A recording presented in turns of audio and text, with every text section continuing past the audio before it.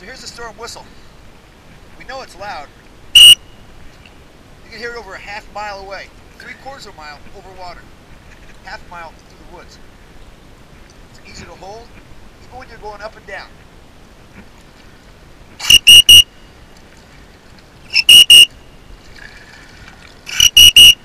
Water doesn't mess it up.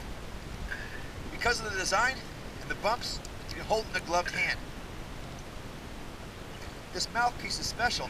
I put these bumps right here. So when the water's cold, and I've been cold, you can hold it in your teeth.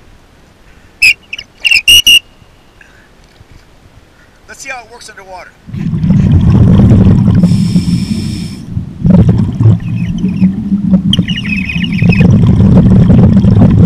One way I was using the storm whistle was I was diving with a novice diver. We lost each other. I came up, he didn't come up. Where was he? For about 30 seconds.